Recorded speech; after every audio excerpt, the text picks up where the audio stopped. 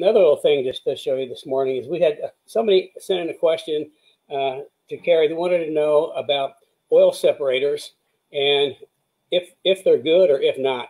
Well, I can tell you, if you've got a modular or a Coyote motor, there you go. You've got a Coyote motor, you absolutely have to have an oil separator.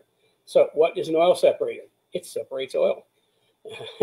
It separates oil from air. And where it goes, and this has got hoses plug onto here, and basically it goes between the breather on the passenger side and the engine. It's like if you're only going to put one on, put it on the passenger side. That's the side that seems to puke the most oil out of the breather. And it will keep oil out of the engine and oil out of the intake. And what it does is it's kind of like it's got this little container down here.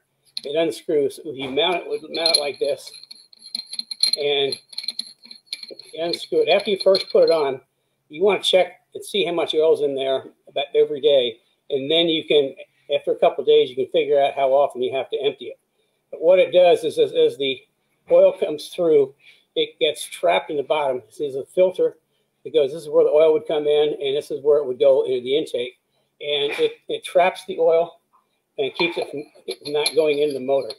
Yeah, if you've got a Coyote, especially, that's when we first started using them the most, was on Coyotes.